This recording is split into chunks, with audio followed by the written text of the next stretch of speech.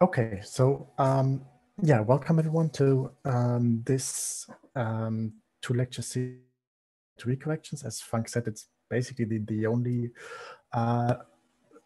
little set of lectures on standard model. I'm trying, or I will be trying to I'll convince you a little bit that this side of the standard model is a little bit more fun than the other side. Basically a little bit different as well as plain old QCD. And yeah, let's have a go at it.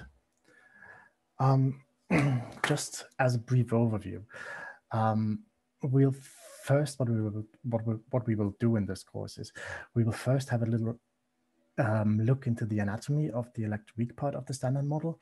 And basically when doing this, we will already gain some insight why, well, what the general structure of the Electroweak effects at higher orders are, and why they're phenomenologically quite different than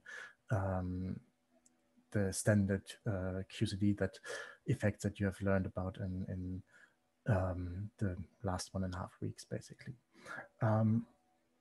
Then basically the program will be very similar to QCD courses, because next thing you will want to have a look at is how we can actually construct sensible observables that we can calculate and that are meaningful to measure. The key point here is, again, infrared safety. So this is basically the theme for the first lecture for today. Tomorrow we then have a look at what the corrections look like precisely at next to leading order, and also at higher orders by means of resummation or parton showers. And we will have a look what kind of impact they make on observables phenomenologically.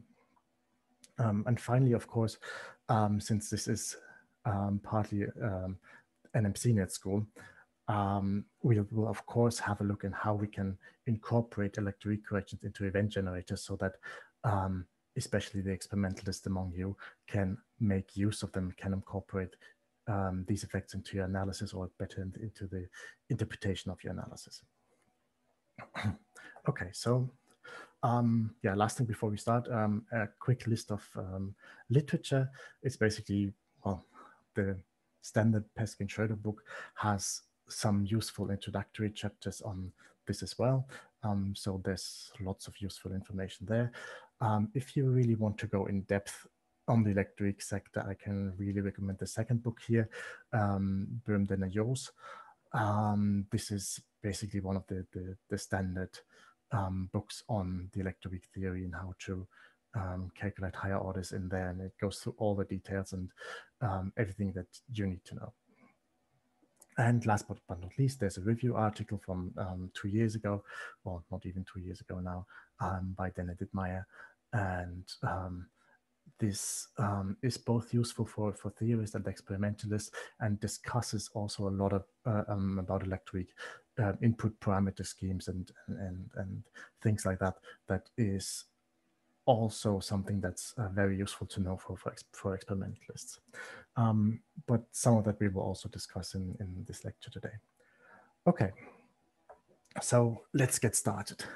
For the first part today, we're going to have a look into the Electroweak part of the standard model.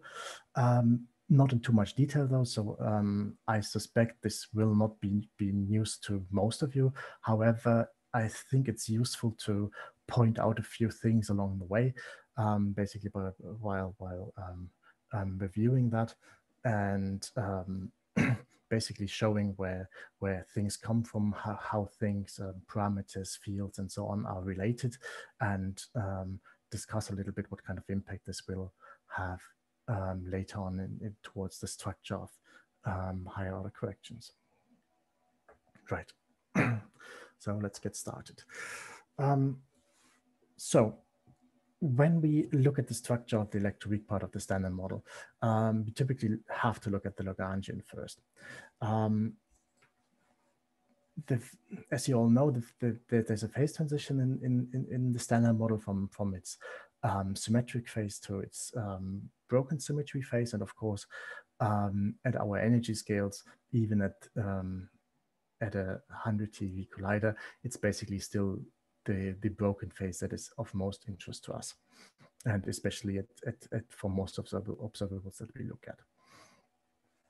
So Lagrangian, we basically all think of this picture here, I suspect, and we all have that printed on our mugs and t-shirts.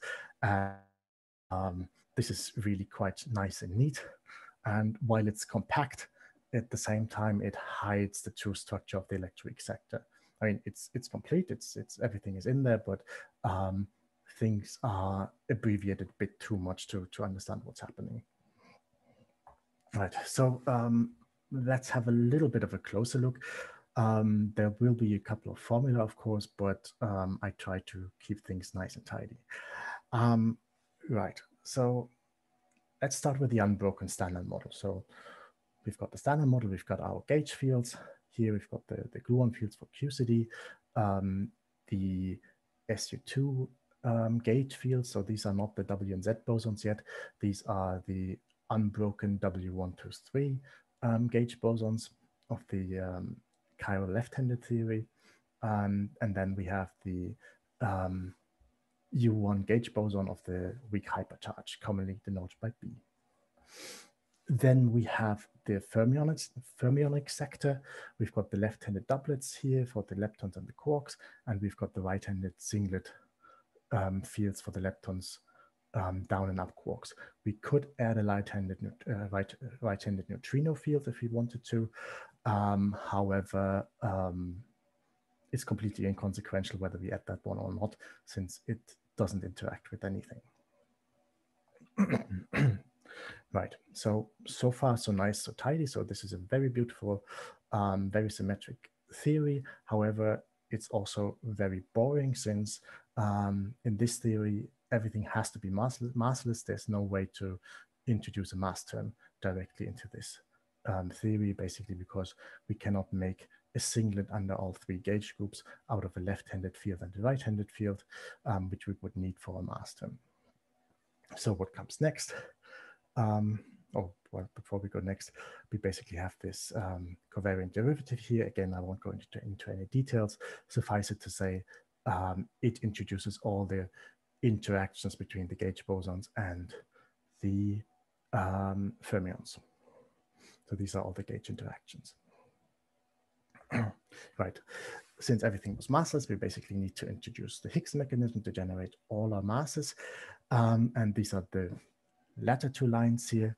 And well, they are what make things messy and not quite so nice and tidy as we started out with. Nonetheless, we've got our Higgs field phi. So this is a complex doublet at that point. It has a Higgs potential, and this is the general potential we can write down that is renormalizable with a quadratic and a quartic term. And then it has the covariant interactions we will need later on.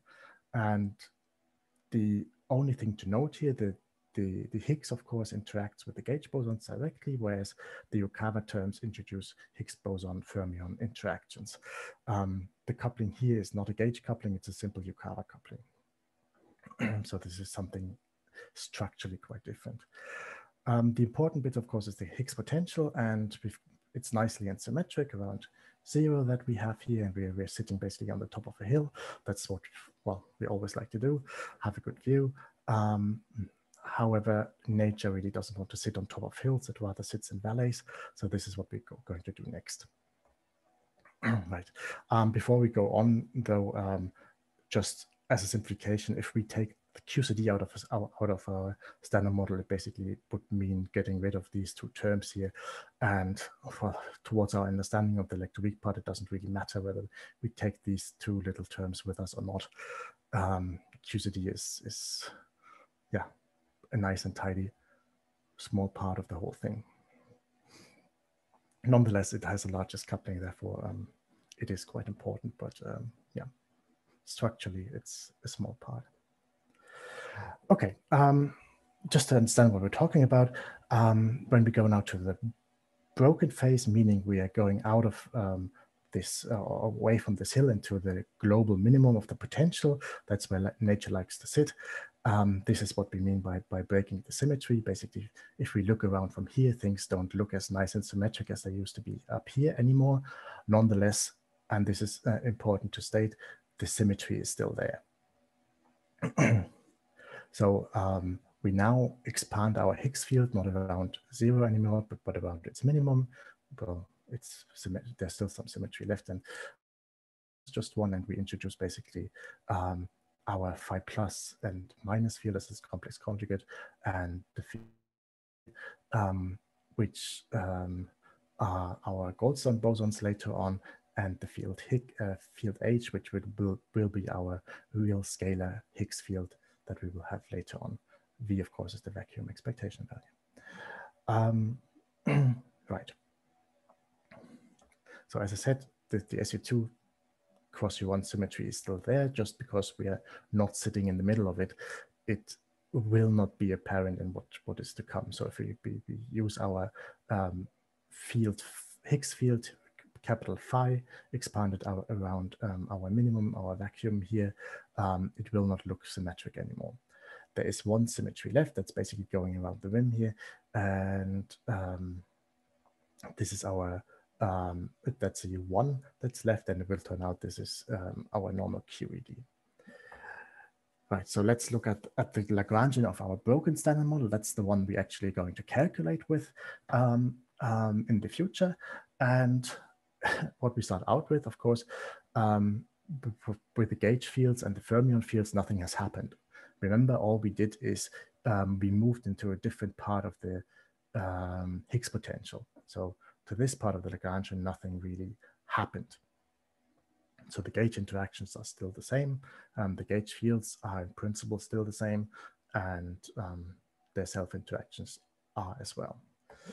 Right, but we've changed the Higgs part of the potential. So we now have our small field H, which has its own mass term here coming from the potential where we moved to. And we've got lots of interaction terms between the Higgs field, the W field, and the B fields. Then we have bilinears, basically. These will turn out to be mass terms. These come from the Goldstone bosons, and they will basically be absorbed in our physical definitions of the W bosons and other gauge bosons here, and they, as you see, give rise to mass terms. And of course, then we've got our Yukawa terms. Here, as you see, there's this leftover bit of V plus H. So the terms that are proportional to V, they are bilinears in the field, and they will give rise to mass terms. And the terms proportional to H, they are trilinear. So they are trilinear couplings between left-handed leptons, right, or left-handed fermions, right-handed fermions, and the Higgs field. So that's the general structure of it. This is still very compact, but as you see here in the mass terms, it's not in terms of our physical fields. Why is that? Because, as I said, mass terms are basically the bilinear terms that we have in our Lagrangian. However, they are not bilinears in the same field. We never have field and complex conjugate or something of that field times the mass term, but instead we have something that is a mass matrix here for basically the W1 and W2 field here, for the W3 and the B field here, and then for all the different generations of the leptons and quarks. Right. What we're mostly interested in at the moment, or for the sake of electroweak corrections, is actually the physical electroweak gauge bosons. So what we have to do is we have to diagonalize these mass matrices here. How can that be done? Well, the first one is basically diagonalized by introducing the W plus and W minus gauge bosons as linear combinations of the W1 and W2. And why do we call them W plus and W minus? You can this is because you can show that these then under the remaining U1 transform as either positive or negatively charged objects. So these are linear combinations of those. For the B and W3 bosons, it's not quite so simple, but it's still basically just a rotation in the relative space, and they will give us the A and the Z boson. Again, we can see if we look into the transformation of these bosons under the remaining U1 gauge symmetry that these are both neutral. So these will be our physical photon and our physical Z boson, and the transformation matrix is basically given by the weak mixing angle, SW here defined as the sign of the mixing angle, and this is really just a shorthand for a combination of our couplings G of and G prime of the weak hypercharge associated with the B boson.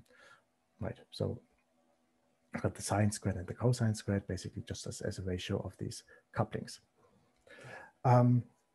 So if you put that all back into these two equations, these two lines here, we will see that these W bosons that we have formed here have a mass that is given by 1/2 the couplings times the vacuum expectation value, and the Z mass is given by 1/2 of the vacuum expectation value times this combination of the charges.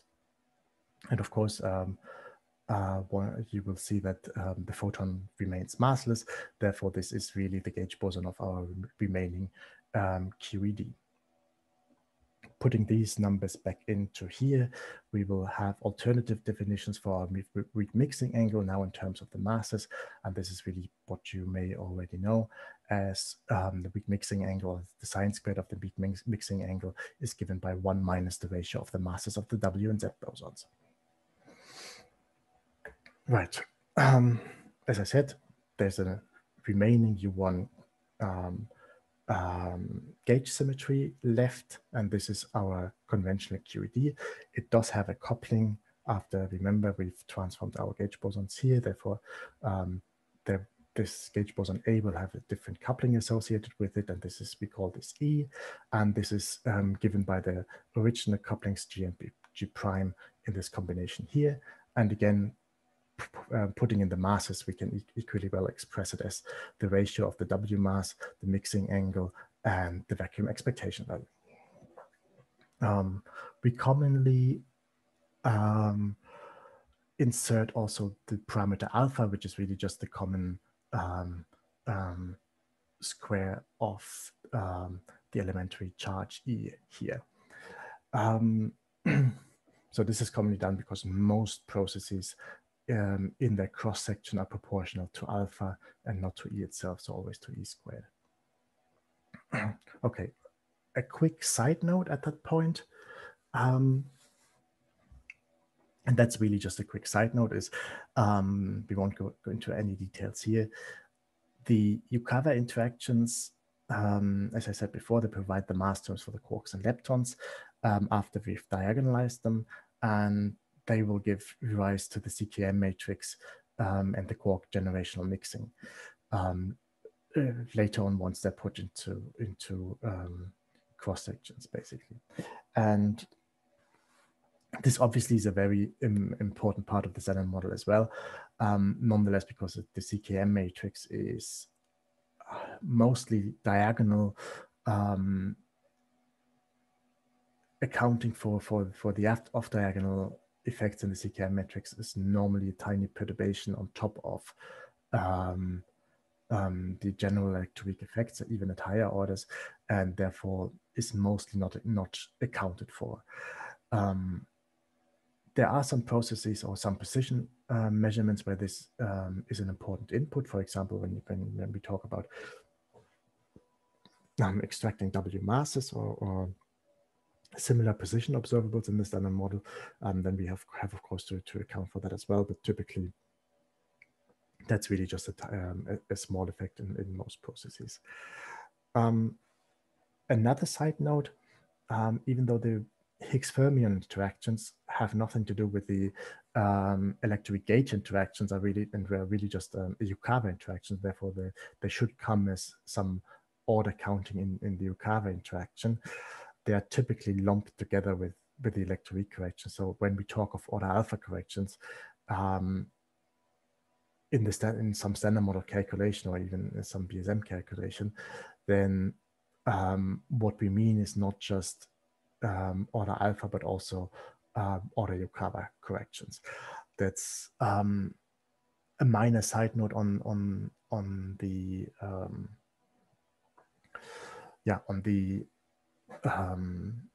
notation that is used or maybe even abused here, but this is what's typically done. For most fermions, the Yukawa interactions aren't really that useful or interesting because their mass and therefore also their Yukawas are incredibly small. But at the same time, I'd like that it's at least for the top quark, the Yukawa is of order 1, and therefore this really doesn't, well, this qualitatively also behaves quite differently than the standard order alpha corrections. But that would be processes where you have Higgses and top quarks in it at the same time. There are some of interest, of course, but it's a limited set. Right, so let's continue. As I said before, or as we've seen before, we've got plenty of parameters in the Electroweak standard model. We've got our couplings, G, G prime, and maybe E or alpha. We've got plenty of masses. So we've got the Higgs mass that we generated out of the Higgs potential. We've got the W and Z masses that originated in basically coming from the Goldstone bosons and through the mass matrix diagonalizations. And then we've got the lepton and quark masses coming out of the Yukawa sector. Then, of course, there's the Higgs potential that has a couple of parameters, V for the vacuum expectation value that we have in the minimum. Then we have, of course, the potential parameters mu and lambda. And then, of course, there's the mixing angle sign of theta W. And as a side note here, again, V is quite commonly substituted for GF, which is the muon decay constant. The main reason is that we can not measure V very straightforwardly, but we can measure the muon decay to very, very high accuracy. So, these, if you look it up in the literature, they're basically directly related, these two parameters, so they can be, one can be swapped for the other.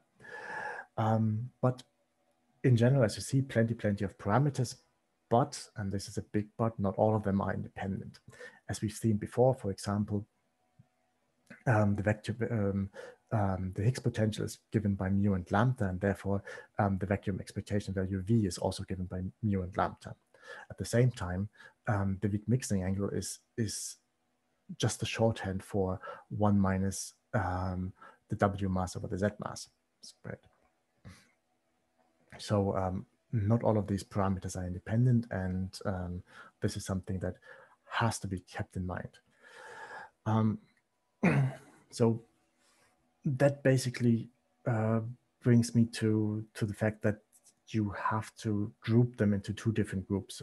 Ones are your input parameters, and the other ones are your derived parameters. The input parameters are really genuine parameters that take some value that you have to supply to the model. The model can't tell you anything about that. Basically, if you would look for a QCD analog, this would be the same as the strong coupling or the mass at the top in QCD, and they would just have to be supplied. In the Electroweak sector, it's the same. We have our input parameters that just have to be supplied. All other parameters are then really just shorthands to keep our notation tidy, and yeah, to just abbreviate other combinations of input parameters. And now, of course, because all these relations between the different parameters are cyclical, we can choose a suitable set of input parameters and then treat all the other ones as derived parameters. So there's a couple of commonly used input parameter schemes, and that basically defines your set of input parameters.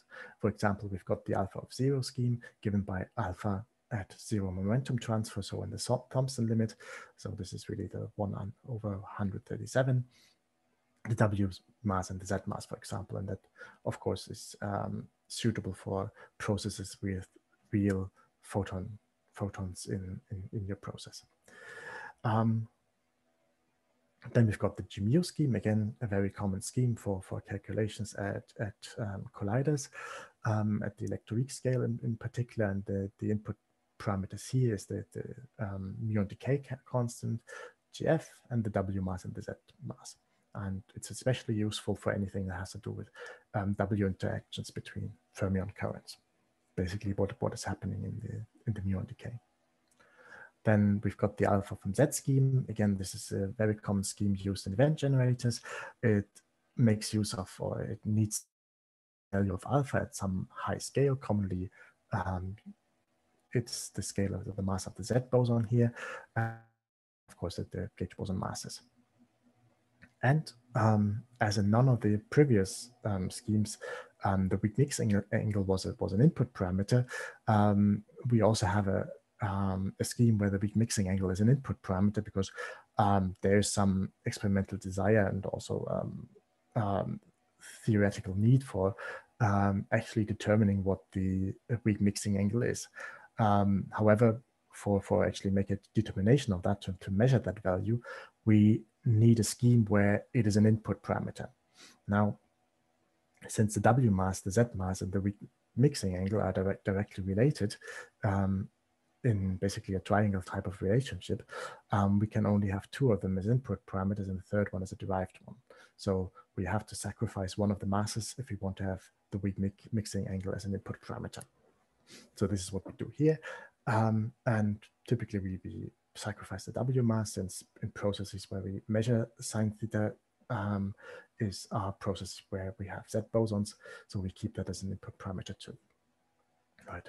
And then of course, do not overlook the remaining Higgs boson, lepton and quark masses that have to be supplied.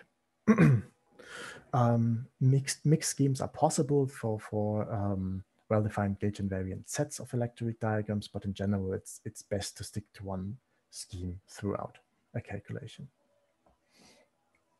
Right. That basically summarizes what I said before. So really, only input parameters are free parameters. All the other ones, derived parameters, are really just shorthands to keep the notation tidy. And as I said, MW and Z and sine theta are not independent, and they cannot be measured or extracted from data simultaneously and independently. So yeah, you have to choose the scheme that goes with the parameters you want to extract from your data. Okay, so far for the model, and so far for that's all. That's at least the most important bits that we need to know about the Electroweak part of the standard model and its constraints, and also in terms of what we can expect for higher order corrections. So just as a quick recap, we've got a clear set of input parameters and derived parameters. We have masses are integral to the Electroweak part of the standard model. So something like the massless limit isn't really very useful when we talk about Electroweak gauge bosons. It may still be useful for the quarks and leptons though. And then of course we've got our two couplings, either G and G prime, or given by the electromagnetic coupling E and the weak mixing angle that modifies it into the, or that relates it to the original G and G prime. Okay, so so far for the model. Now let's have a look what the structure of higher order calculations in the Electroweak standard model looks like. So first and foremost, once I go to the full standard model, basically, QCD and Electroweak corrections are really only defined by counting the powers of alpha and alpha S. So there's nothing like I want to have a QCD correction, and basically what I'm doing is I'm adding a gluon in, to form a gluon loop in a diagram or something like this, or I add a jet as some extra radiation or a parton or something like that. It really doesn't work like that. To give you an example what it actually looks like in a real world process, so let's consider say Z+2 jet production at a hadron collider. Right, so we start with so the leading order process, and this is, as you know, Z+2 jet production proceeds as a tree level at many different orders. There exist diagrams that lead to the same final state and therefore have to be included in the calculation. Right, so what's typically known as a leading order process, because alpha S is so much larger than alpha, is the leading power in alpha S. Now, that is a bit of a phase-space dependent statement, because this is really just a power counting statement here, and phase-space dependent. We all know that this alpha to the fourth term sometimes is much larger than that term here, and I'll give an example of that in a second. Okay, but let's just look at this commonly denoted leading order term here, the one with the largest power of alpha S. And just to give you an example what kind of diagrams we have here, for example, we've got incoming gluon and quark going into an outgoing gluon quark and the lepton pair. So this would be just a typical diagram at this order for this process. Then we have our next leading order QCD correction to that, and we increase our, so how do we get to the next leading order QCD correction is, this is by increasing the power of alpha S by 1. Incidentally, for that process, this really means adding a gluon for a gluon loop, or adding an extra emission by a gluon here, or we could equally well have a quark emission here. So far, so simple, so good. Now we've got our next leading order electroweak correction. And what do we mean by that? Of course, we increase this time not alpha S by 1, but alpha by 1. This brings us here along this blue path. And now we have to calculate all contributions to that process at order alpha S, alpha to the third. And what do they look like? For example, we've got virtual corrections like this. This is the vertex correction for the Z quark coupling. Or we have an emission of an extra real photon like this over here. Now, as we see, we have all these subleading blobs here as well, and they can enter the fray just the same. We've got the subleading leading order contributions here, and for example, in the alpha to the 4 blob here, we've got VBF type diagrams. This is Z+2 jet just the same.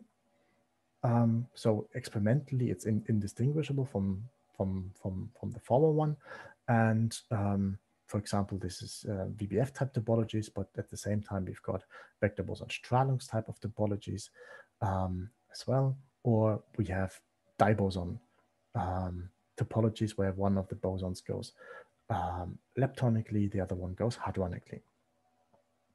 Again, they lead to the very same signature, 2 jets or 2 QCD jets here and 2 leptons in the final state. There's no way to distinguish them on that basis.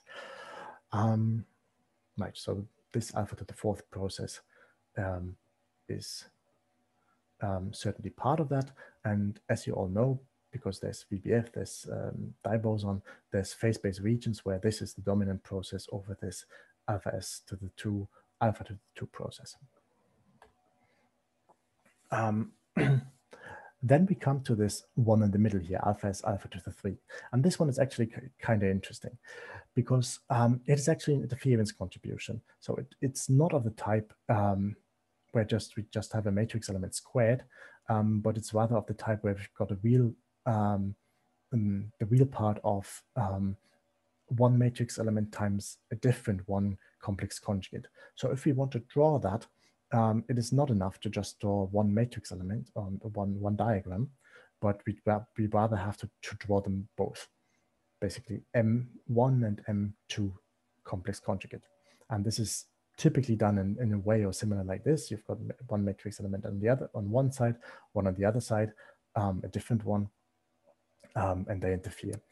So, for example, if we have a diboson process, what I've already designated for before, a diboson process. If I can't count my couplings now, this is e to the 4, and now I've got a this process on the other side, and this would be e to the 2 and the strong coupling gs to the second power. And if I combine those, this is strong coupling to the 2 e to the 6, or alpha s times alpha to the 3rd. So this is directly a contribution at that order. And yeah, and since this is not a matrix element squared, but rather an interference term, it doesn't, it's not positive definite anymore. So this interference term in the middle has an indeterminate sign. And that respect, it's quite an interesting contribution. It can be positive, it can be negative, it can be large, it can be small. In these types of processes, it turns out it's small most of the case. But that's here a consequence of the color algebra. In general, this doesn't have to be the case. This contribution can also be pretty large. All right, and going one step further, this also means that what I designated NLO Electroweak before here, and if I look closely at the diagram, I actually see that this has a component which is not structurally not an Electroweak correction, so basically an additional Electroweak loop to this leading order process, but this has a component that is actually a QCD type correction, so a QCD type loop. I just added a gluon to what I had before to this different Born type tree level correction, to basically to a different subleading leading order contribution. So at next to leading order Electroweak, I do not only, or in general, I do not only have this typical contribution that I am used to when I think about higher order corrections, but I also have completely, say, non-Electroweaky types of contributions that are basically QCD corrections to a subleading Born. And this is very important to keep in mind because their structure and therefore also their behavior and phase space is quite different. And then, of course, there's all the subleading next to leading order contributions, alpha s to the alpha to the 4 or alpha to the 5. And there we encounter diagrams that have Higgs bosons in them, sometimes also where the Higgs self couplings enter, though not in this process, or where top quarks enter, or things like that. Right. The next thing I have to keep in mind is, again, we're drawing very heavily comparisons or parallels to QCD at that point. And it's not something that we're used to thinking about in the Electroweak sector. In QCD, you very well differentiate between your short distance objects, quarks and gluons, and your long distance objects, your observable ones that hit your detector, namely hadrons. And in QCD, that's sort of natural because we have a phase transition in between. In the Electroweak sector, we do not have that phase transition. Nonetheless, we need to differentiate short distance objects that live on basically the interaction scale, something like the Electroweak scale, and long distance objects. These are the ones that travel to the detector. So these are yeah, something at very low virtuality or long lifetimes. And so these are states that travel macroscopic distances. Here we run a bit of, because there's no phase transition, we run a bit of a problem with language. So we have to be a bit careful and understand a bit of the nuances there. In particular, we basically use the same word, say photon, for the short distance photon, the one that takes part in the interaction, as well as the photon that hits the detector. So for example, a photon that participates in the hard rejection is not the same as a photon that hits a detector. They live at different energy scales. And so this distinction has to be kept in mind. And similarly, the same holds for leptons. How is that important? Right, I'll get to that in a minute, how that is important. But this plays into the same role as the definition of infrared safe observables. And same as in QCD, as soon as I have a theory that has massless gauge bosons and possibly massless fermions, I need to restrict the range of meaningful observables to infrared safe ones, namely ones that are insensitive to collinear or soft emissions. And what this basically means is, as the probability of infinitely soft and or collinear photons and photon splittings into fermion antifermion pairs is divergent, observables must be insensitive to such emissions. And this is crucial for the same reason as it is in QCD. Otherwise,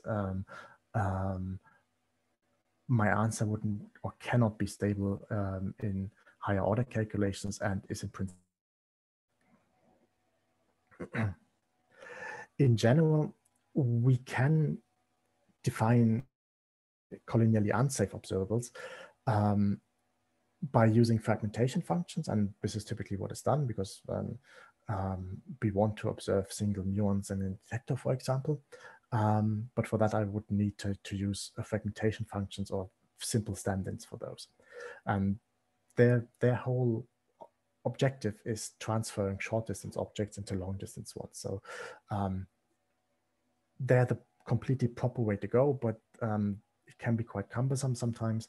And there sometimes I have to revert to simple stand-ins. Right. So that brings me to the next question of basically the definition of physical objects. And the first one, as same as in QCD, is what is a jet?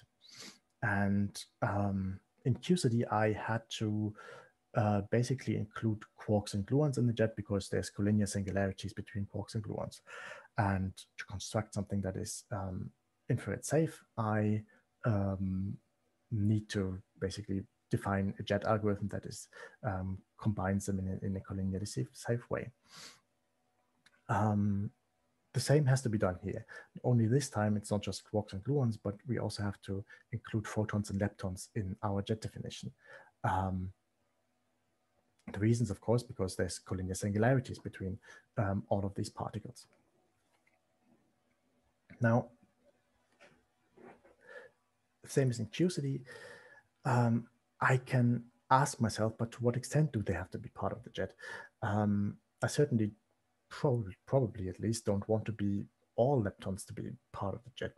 I know that I have to keep the very collinear ones in, but maybe not the well separated ones. And of course, that's a qualitative statement, and that has to be quantified somehow. But in the first picture, it's basically, how do I really cluster my jet? And the first answer is democratically. I just cluster everything that I find into jets. I can definitely do that. That is definitely very well defined. It's infrared safe, and it's very straightforward. On the downside, it will have many, many contributions because I need to calculate all the production of quarks, leptons, jets, and everything that can contribute to the same process, since everything is a jet now, and that's all right. But I also have to be aware of that everything is a jet now. So single photons constitute a jet, single leptons constitute a jet. And with that definition, as straightforward and simple as it may be, everything's a jet, and all I'm ever going to measure are jets. Useful for some things, for example, if I want to have an exclusive jet cross-section, not so useful if I wanted to have a bit of a flavor decomposition and be it only measuring something leptonic, because I don't have any leptons anymore, I only have jets. Okay, fine, but maybe not the most useful definition. Then the next one is, what I can do is anti-tag jets with certain flavor content. The same as I would, for example, in QCD define a B jet, for example. I can define what is a lepton jet now. It's basically something that is mostly lepton, has a net lepton number, and doesn't have too much stuff around it. So yeah, it must not have too much other contributions in that same jet that are not lepton. That is certainly a good definition. It's very much in line with what a fragmentation function would do, and however, it needs a lot of care to be well defined at all contributing orders, and especially with the subleading next to leading order contribution, that's not always straightforward. So the proper answer always would be to use proper fragmentation function, but just as, for example, in QCD, you've got the smooth cone isolation for photons, so such that you don't have to use photon fragmentation functions. You can use something very similar here by just tagging jets with, say, a net lepton number and define this as a lepton. And this works for a wide range of processes, but is not exactly the same as the proper treatment with the fragmentation function. Let's have a look at a bit of an example. Dijet production at the LHC. And here, for example, you can, to measure dijet production at the LHC, you can define jets completely democratically, including all the massless and visible particles of the stellar model. I don't need to include neutrinos because neutrinos don't have any soft or collinear singularity attached to them, because that's basically because they only couple to Z bosons, and Z bosons are massive. So that's fine. So I include all the visible particles of the stellar model in my jet clustering. That's fine. So at leading order alpha S squared, I've got the usual gluon scattering like this. I've got quark scattering like this. I've got the subleading orders, alpha S alpha, where I basically interfere now a QCD diagram with an electroweak one. That's fine. That's a contribution. And then I got the order alpha squared term. And for example, I've got quark scattering in this form here. So this would be hadronic Drell-Yan. So I've got a Z boson in between, which then decays into a quark anti-quark pair. And again, you look at your diboson sample, you've got two jets in the final state. It's the same thing. So it needs to be part of that calculation. Only it's suppressed by 2 powers of alpha versus 2 powers of alpha S that I had before. Now, at the same time, remember we're clustering everything into jets to avoid collinear singularities. I've got also leptonic Drell-Yan in that sample. And maybe I just want to have it in there, or maybe I do not really want to have that in there. So what can I do? I can anti-tag jets against leptons. So I exclude all the jets that have a net lepton number within them. So for example, if there's a single lepton in there, it will have either plus 1 as a lepton number, +1 here, or -1 as a lepton number here. However, if they become collinear and the jet then will have 2 of those leptons in them, it will have a net lepton number of 0, a plus and a minus, and it will have a net lepton number of 0, as I said, and I will then not tag it as a lepton because that cannot be produced by a collinear photon to lepton-lepton splitting. So that directly implements my collinear safety. Now, there might be a couple of caveats, for example, and this is a very real caveat for all the experimentalists among you. Jet acceptance in a detector and lepton acceptance may differ, and they actually are different. So there's part of your detector where you cannot necessarily tell what is a lepton, and you just measure general energy deposition. You don't know what it's coming from, whether it's coming from a lepton or from a hadron.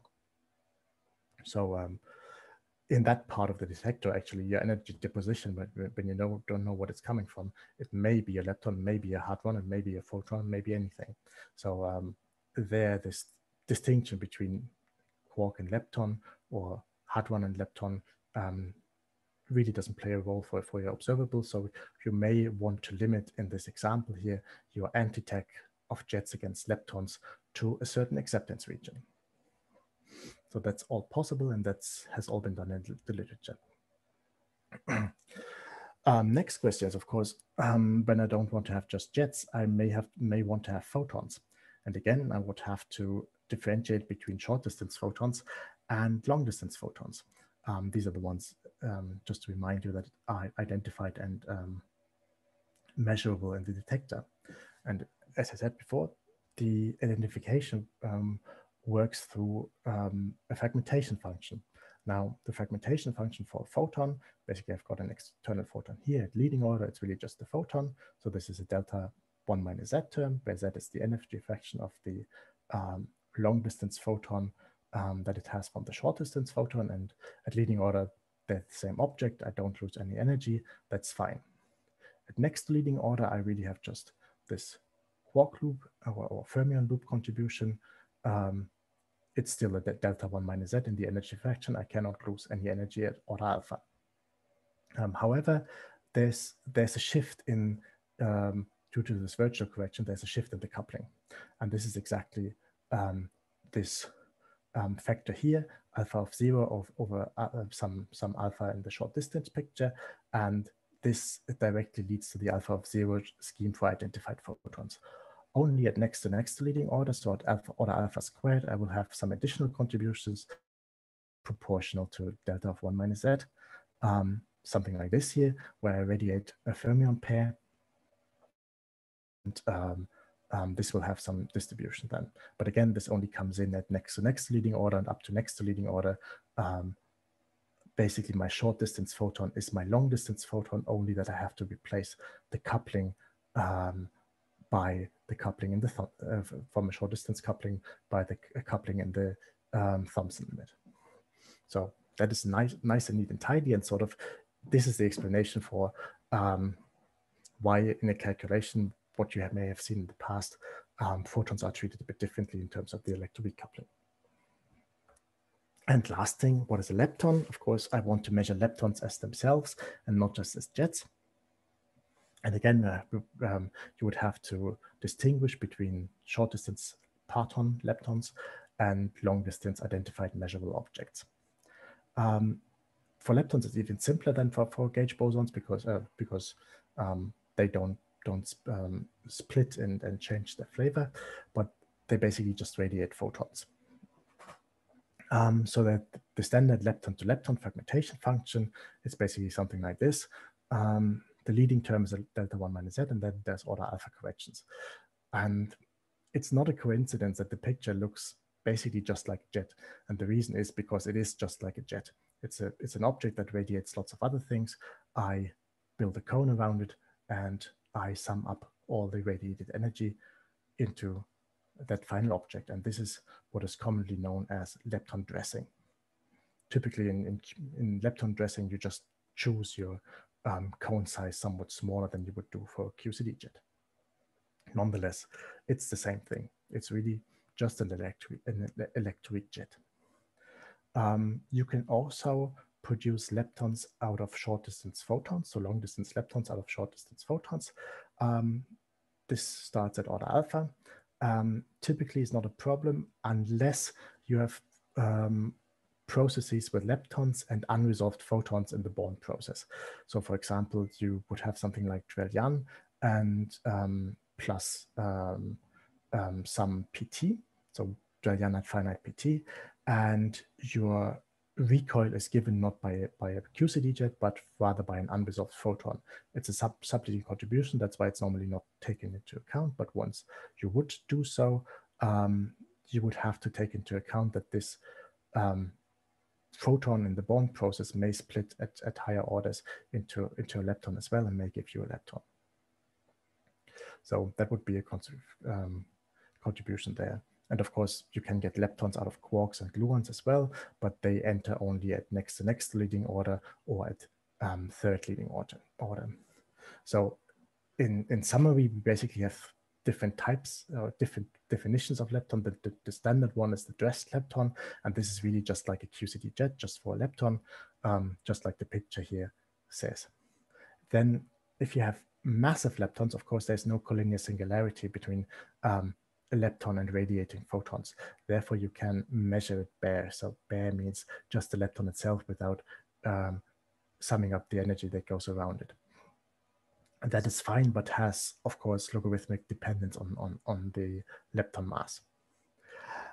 Last one I include here for completeness, because it's used oftentimes in experimental analysis, and this is the Born-Lepton definition. So what is basically done is you measure a lepton, you compare it to your Monte Carlo, and you take your Monte Carlo and ask it what kind of, or how did you arrive at this dressed lepton, basically from some Born definition that is deep inside you. And this is not an infrared safe concept. Please don't go anywhere near it. As John said earlier, it's basically you can use this definition, you can publish your data in that, you can do a measurement in that, but what you preclude is that this data is any useful for posterity. It's this data can, for example, later on never be used to compare it against an improved description of the Electroweak sector. So if I've unfolded my data back to Born leptons with a certain state-of-the-art Monte Carlo at a given time, I did that, but say later on I want to use that data to confront it to a higher accuracy Monte Carlo, I would not do that. So basically when I've corrected it back to Born lepton, I intrinsically have folded in the approximation that was available at the time. And if I was to improve upon it in the future, this data would not be useful anymore. So please stay away from that. Use some, as you do in QCD, use some physical lepton definition. The last quick thing I was going to touch is basically renormalization schemes. And this is very closely tied to the input parameter schemes that are available. The main reason I touch upon it, because obviously in higher order Electroweak, you have to renormalize, and your renormalization scheme, and therefore also the intrinsic renormalization conditions, play an integral part in what your input parameters are actually doing and how your higher order Electroweak correction behaves. The key point in the Electroweak sector is that leptons and photons are, contrary to quarks and gluons, asymptotic states. So, and our vector bosons, they have produce a clear Breit-Wigner-shaped resonance. Therefore, we want the renormalized on-shell, renormalized masses, we want to renormalize them on-shell such that the location, for example, of the propagator pole for the vector bosons doesn't receive higher order corrections. So no matter at which order I calculate it, the position of the pole is always at the same place. That doesn't mean that the shape of the resonance is always the same, but the position of the pole is always at the same place. And this is what on-shell renormalization schemes do for you. And this is typically what is adopted in Electroweak higher order corrections. Contrary to, say, for example, the MS bar scheme in QCD, where if you would put masses in and not set all the masses to zero, the mass runs in the MS bar scheme. So it's dependent on what kind of energy or what kind of scale I put in my process. One of the drawbacks of on-shell renormalization schemes is that I basically can only switch between schemes on a discrete level and don't have a running parameter like the renormalization scale and the MS bar schemes I use in QCD. So scheme variations are discrete in the Electroweak sector. There's a couple of examples. In the interest of time, I skip example 1 and maybe go into only some detail for example 2. That's the commonly used GMU scheme with the input GF, MW, and MZ. And in this scheme, the position of the W and Z propagators is given by the leading order expression, and it doesn't receive any higher order corrections. And that's important. So the position of the Z propagator pole is always the same, no matter at which order I calculate it. So I could directly extract it from data. Similarly, since the muon decay is fully determined at leading order already, so this is my renormalization condition, so the higher order corrections are 0 at that point. That means that higher order corrections are basically fully absorbed in the dependent parameters, and here the electromagnetic coupling alpha is a dependent parameter. So this alpha in the G-mu scheme already contains some classes of higher order corrections. So that has the effect that in general in the G-mu scheme, the size of higher order corrections for processes that involve W's and Z exchange between fermion lines, the higher order corrections themselves are minimized. So this is therefore a scheme of choice for something like most LHC processes.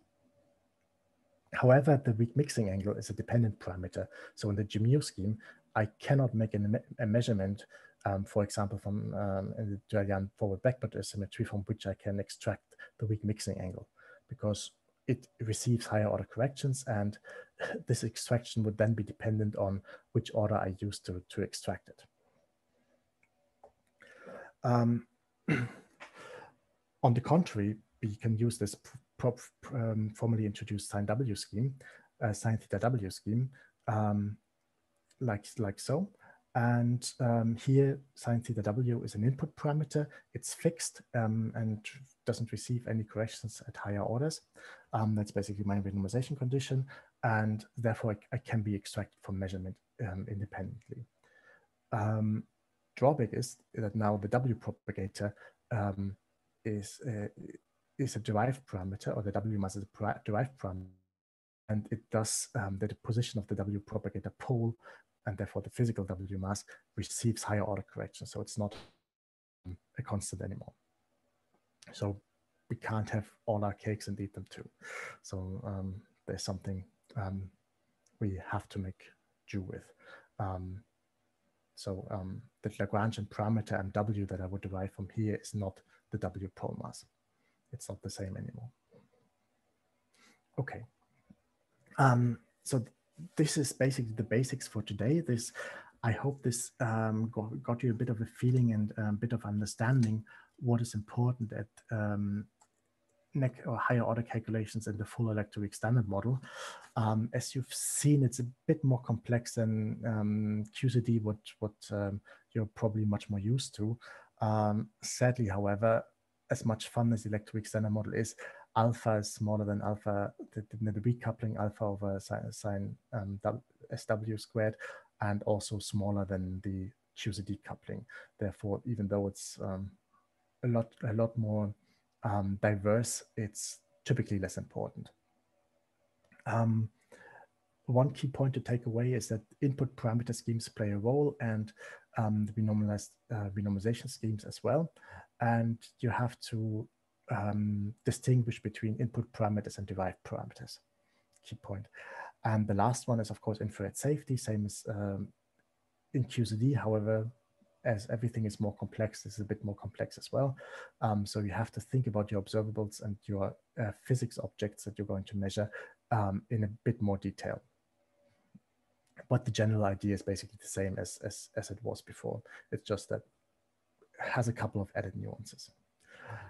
Okay, then I think I leave it at that. And tomorrow we'll then have a look at what are the detail, or what are the precise phenomenological impacts of those, and how can we incorporate those in our event generators. Thanks. Great, thanks a lot, Marek. Are there any questions already?